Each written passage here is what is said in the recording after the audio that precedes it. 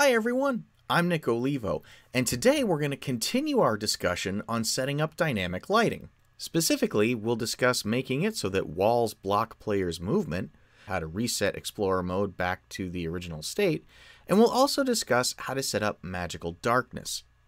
Before we dive in, I'd just like to thank Roll20 for sponsoring this video.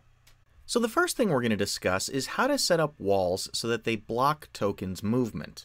Here you're seeing my player's view, and I can grab my token and just step right through the wall of this dungeon.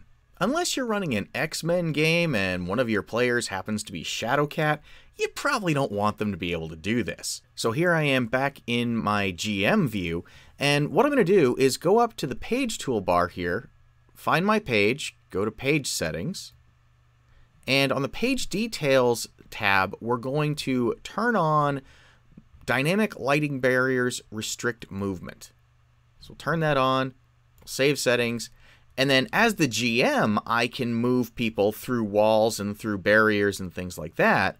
But if I switch back to my player's view, you can see now I can't drag my token beyond the boundaries that the walls create. So that setting is going to prevent our players from doing things like stepping through doors, walls, or other obstructions that we've set up on the dynamic lighting layer. So now let's talk about Explorer mode. And you may remember from last time, Explorer mode is what allows players to see where they've been in the dungeon. And if we look in my player view, you can see my player has explored this dungeon pretty extensively, and we have this record of where he's been. And that's great. But maybe we want to reset this back to the default state of not seeing anything. Maybe my player has left the dungeon and is now coming back the next day, so I don't want him to remember where he's been. Or maybe he's been hit with some kind of a confusion spell or an amnesia spell or something like that, and I want him to forget where he's been. We can absolutely do that. To reset the Explorer mode back to the default, that is, having nothing explored, what you want to do is, as the GM, you go to this toolbar button right here, and you want to make sure that Explorable Darkness is selected. And then just come down here to Reset Explorable Darkness. Click that. You're going to get this confirmation box that says, are you sure you want to hide currently explored areas? We're going to click Reset Fog there.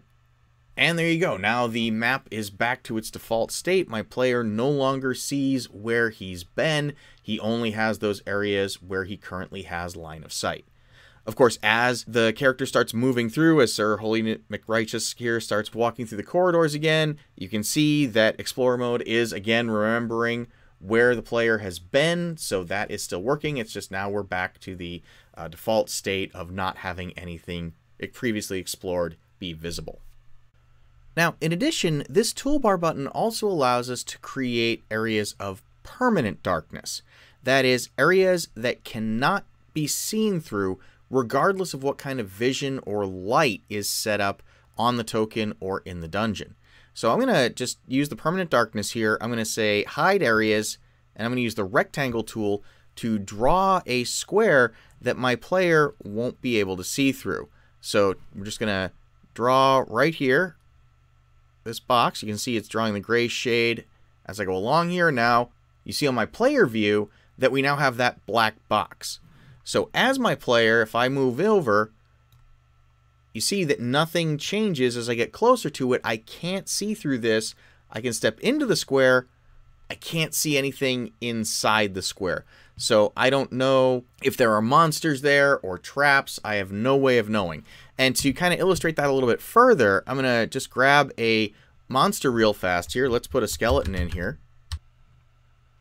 I'm just going to drag my skeleton onto an adjacent square. Okay, so I, as the GM, can see this skeleton just fine, but my player has no idea that that skeleton is there. So this allows you to create effects like magical darkness that your players can't see through. And of course, if Sir Holy McRighteous here casts Dawn or Daylight or some other spell that's going to dispel the magical darkness, all you need to do is go to Permanent Darkness, Reveal Areas, and then draw another box, and now he has a skeleton to fight. Now, for all you warlocks out there who have Devil's Sight, you may be wondering, well, hey, is there a way to set this up so that the warlock token can see through the magical darkness? And the answer is not right now. That may be something that gets implemented in the future. If it is, I'll do a video about it. But for right now, there isn't a way to have a token see through the permanent darkness. So while we can't see in magical darkness, we can go the other direction and cause our characters to go blind if we want them to. So we've all been there. The characters get hit with blindness, deafness, or maybe there's some sort of a trap effect that causes them to temporarily lose sight. We can achieve that. All you need to do is double click on the token. I'll scoot this guy to the left a little bit here, and then just turn off their vision. Save it. And now watch the player view. Okay, Explorer mode is still there, so our player has a rough map in their head of where they've been and what the surrounding area looks like, but they can't see the skeleton anymore. So even though it was right next to them, they don't know where that skeleton is. And that makes for a much more immersive and much scarier experience, I think, because now maybe you have the player make perception checks to figure out where the monsters are, or they feel the hot breath of the zombie coming in, or they can hear the skeleton clacking, but they can't see exactly where that is. And so I think that makes for a much more engaging game, and ultimately one that's a lot more fun. And of course, when the effect wears off, just double click on the token again, turn the sight back on, save settings, and there's a skeleton, and go from there.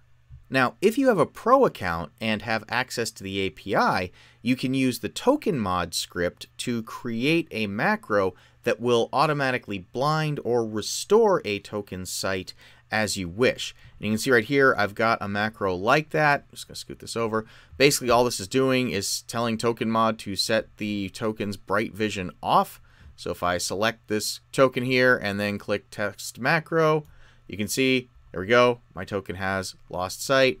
And then if I click on the restore sight macro that I have here, it's basically doing the exact same thing, only it's setting the bright vision to on. We'll test that macro.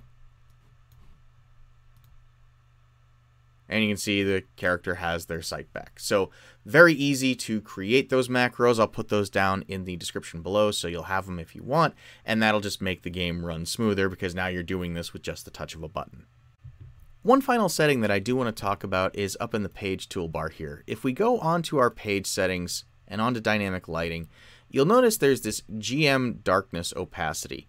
You probably noticed that when you turned dynamic lighting on the page, your map got a bit of a tint to it, and that tint may interfere with your ability to see things, so you can reduce the amount of the opacity here. Just drag this to the left, save settings, and now it's a bit brighter on the map for you as the DM. That does not change how your player sees the dynamic lighting. So you notice I've made it a lot brighter for myself, but the dungeon is still just as dim from my player's standpoint. And so if I bring those settings back, if I scoot this over again, and I change that slider again, and I take it all the way down to, say, nothing, save settings, this map is now really bright. Nothing has changed from the player standpoint. So that's really just a matter of your own preference there, what you're comfortable with and what works for you. I think I like having the opacity up to about the default value, which was around 35%, because then it just reminds me that there is darkness on this map, because not all my maps have that. And so this is kind of just a nice way to keep that visually going on, that I know there is dynamic lighting on this particular map. So there you have it, a few more dynamic lighting settings that you can use to make your game more immersive. If you've got dynamic lighting tips that you'd like to share, throw them on down in the comments. And in the meantime, folks, I hope you found this video helpful. If you did, please give it a like and consider subscribing. And until next time, have a great day.